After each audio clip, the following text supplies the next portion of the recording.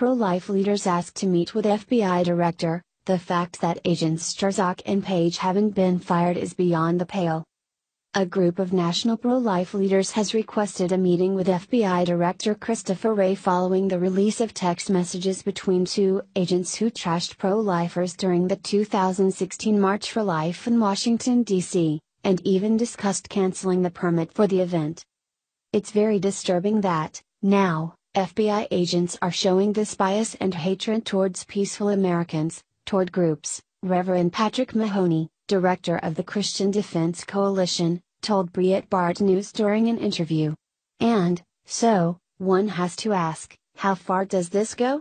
And has the FBI become politicized, particularly on issues that impact more conservative views or views on faith?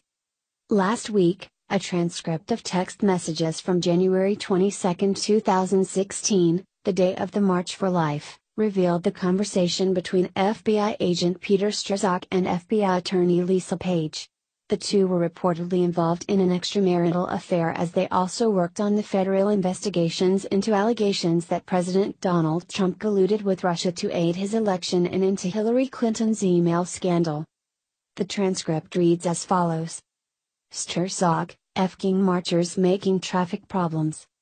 Page, yeah. Some extremely offensive video screens set up in front of district. I truly hate these people.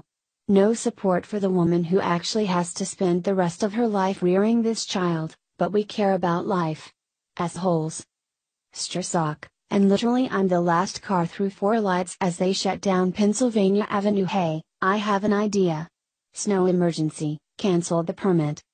It's very troubling, and that's why we're seeking this meeting with Director Ray. Mahoney, a minister in the Reformed Presbyterian Church, said. We want assurances. When you have one of the FBI's lead agents and a key attorney for the FBI saying these things about an entire movement that represents millions of peaceful Americans across cultural, religious, and ethnic lines. Mahoney continued that had Strzok and Page made their comments about LGBT individuals, illegal immigrants, or Muslims, people would get fired. The fact that Strzok and Page haven't been fired is beyond the pale, he said. It's hard to understand how someone in law enforcement can say they truly hate and think virtually half the American public are assholes.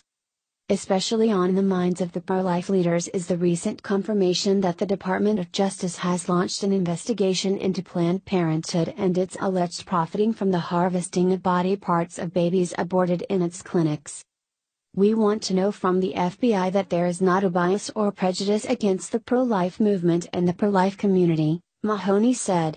Can we really expect fair investigations from an agency where maybe many of their key employees feel this way? In December, Justice Department Assistant Attorney General for Legislative Affairs Stephen Boyd formally requested unredacted documents from the Senate Judiciary Committee regarding its probe into Planned Parenthood and other abortion providers. According to Fox News, the letter requesting the documents, sent to committee chairman Senator Chuck Grassley, ARIA, and ranking member Senator Dianne Feinstein, DCA, is a rare confirmation of a federal investigation. At this point, the records are intended for investigative use only. We understand that a resolution from the Senate may be required if the department were to use any of the unredacted materials in a formal legal proceeding, such as a grand jury, Boyd wrote. A key point is there is an ongoing investigation against Planned Parenthood and other abortion providers on the human trafficking of body parts from aborted children, Mahoney explained, observing that even a liberal state like California reached a $7.8 million settlement with 2 biomedical procurement companies following allegations they illegally profited from the sale of fetal tissue. The settlement also required Da Vinci Biosciences and DV Biologics, a sister company, to permanently close its operations in California. Yet, on a federal level, with the world's premier law enforcement agency, there has been no movement that we know about, and we would like to ask the director and get assurances that somehow this investigation has not been compromised because of political bias, said Mahoney. One of the most fearful things is to see law enforcement weaponized and politicized against different groups or individuals because of their political beliefs. Father Stephen Imbrado, a Roman Catholic priest with Priests for Life, is another of the pro-life leaders who joined the request for a meeting with Ray. First, I think FBI agents Strzok and Page should have been fired already for all the things they're already guilty of, but now it's come to light that they're biased also against the pro-life movement, Imbrado told Breitbart News. The pro-life movement has to unify and demand their resignation for that. Imbrado says the group will ask Ray for more specifics in the investigation into the Planned Parenthood aborted baby body parts scandal, the referral for which came from recommendations by the House Select Investigative Panel on Infant Lives and the Senate Judiciary Committee. Who's investigating the body parts scandal? Imbrado asks. They obviously have biased FBI agents that are politically oriented, and this has no place in the investigative arm of our government. It should disturb everybody that we have high-profile FBI agents who do high-profile investigations, and they're totally and completely biased against the pro-life movement. Imbrado reflected on the U.S. federal government's apparent embrace of the abortion industry.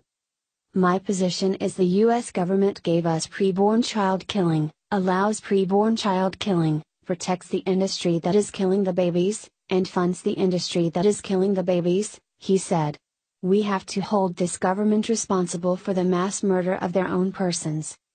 Joy Newman, president of Operation Rescue, emphasized as well the seriousness of the concern that FBI agents who have disdain for the pro-life movement and may support Planned Parenthood could be conducting the investigation into America's largest provider of abortion. We know every investigation concerned with Planned Parenthood becomes political, he told Breitbart News. What do we already know about the FBI? He continued. According to the texts between Strzok and Page, they hate us. So, what sort of atmosphere inside the FBI lends itself for these FBI agents to publicly say they hate pro-lifers? We're very concerned whether the DOJ is going to be able to objectively investigate the nation's largest baby killer when they got $500 million from taxpayers. It's one of the largest lobbying entities in the country, if not the world, and then with the intrinsic hatred for pro-lifers and a bias toward the abortion industry, I just don't think we're going to get a fair shake, Newman concluded. Mahoney added that if Ray will not meet with the pro-life leaders, they will request a meeting with U.S. Attorney General Jeff Sessions. He stressed the importance of this issue for all Americans. Every American wants to know that federal law enforcement will not target them, will not profile them, will not single them out, he said.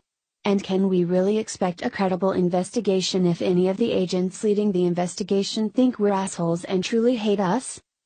Breitbart News reached out to the FBI's National Press Office to inquire about whether Ray planned to meet with the pro-life activists. We do not comment on the director's schedule, replied Andrew C. Ames of the press office.